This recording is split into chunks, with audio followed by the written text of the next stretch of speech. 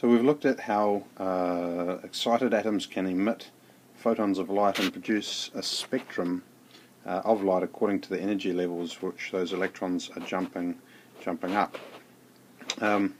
Now, a chap called J.J. Balmer, I'm sure that's roughly enough how you pronounce his name, he he analysed the data and came up with this formula here, this top one that we're looking at here, to explain or to link the wavelength with the wavelength of light produced with the level.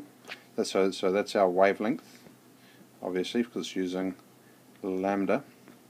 To link it with the level, that's these emission spectrum, the different energy levels that the electrons have jumped up, and that when they fall back down, that they give off the wavelength. So the different energy levels, L. So this formula links it to anyway, and this R is something called the Rydberg constant, R-Y-D-B-E-R-G, Rydberg constant, which is 1.097 times 10 to the 7. 1.097 times 10 to the 7, and that's meters, because you can see wavelength is the only thing. The level numbers don't have any units, and the wavelength has units of meters or inverse meters on the left hand side if you're considering the whole left hand side. So the right hand side has to have the same units, that's why it's per meter for the Rydberg constant.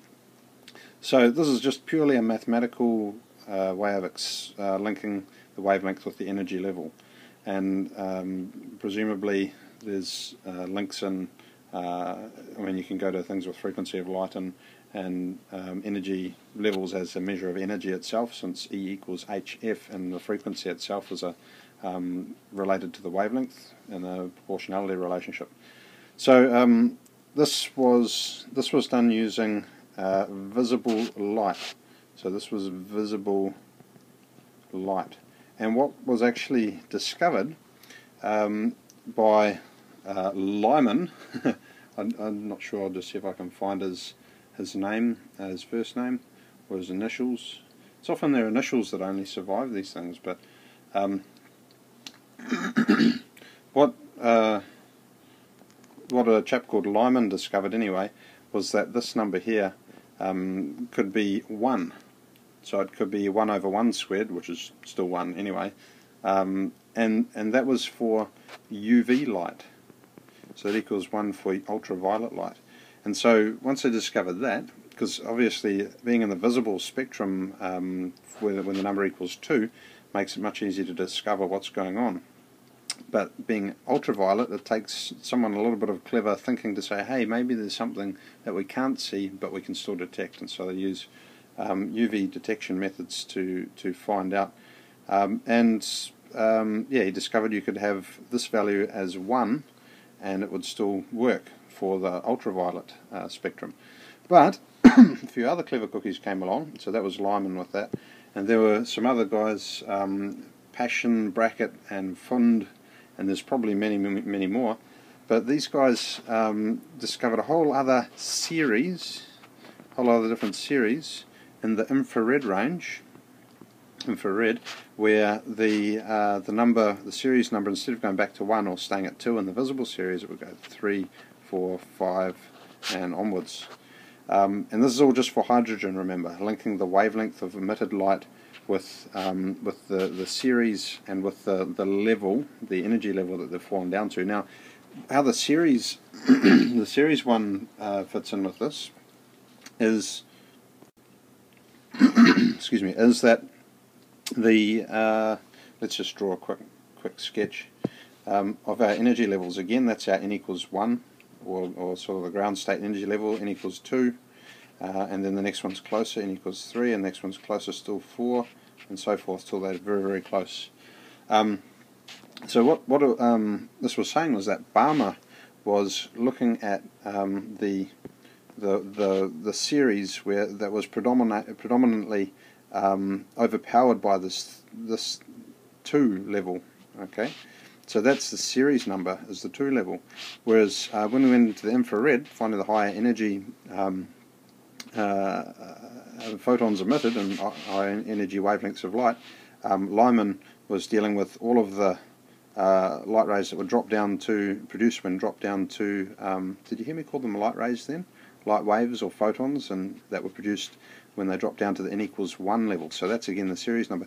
And then all of the ones from here, very small energy, dropping down to 3, 4, and all the other successive very narrowly separated levels. Those are the infrared, and so that was the UV. So what this formula is doing, linking the wavelength with the energy by the levels that falling down to, and the series based on which energy level they're falling down to. So you get a spectrum or wavelength of light that drops from, let's give this a specific example, drops from say energy level 4, so this would be level 4, level equals 4, down to say we'll make it the Lyman series, where it drops down to a series equal 1. And so your wavelength of light then is going to be equal to whatever you plug into that formula, but a very specific amount or a specific colour that you would see, or no, this was the UV light, so you wouldn't see it. That's for that energy drop. There is another whole specific different colour, we'll call it wavelength 2, when you drop down from L equals 4 to S, L equals 3 to S equals 1.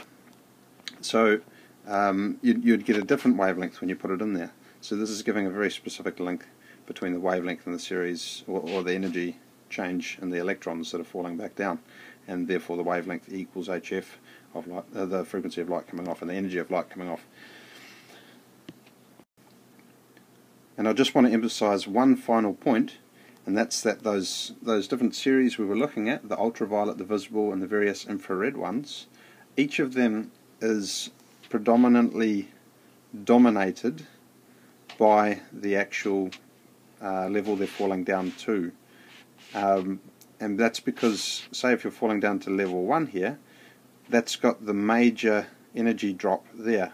And so that's why they all, these small drops, they don't represent a very large energy change.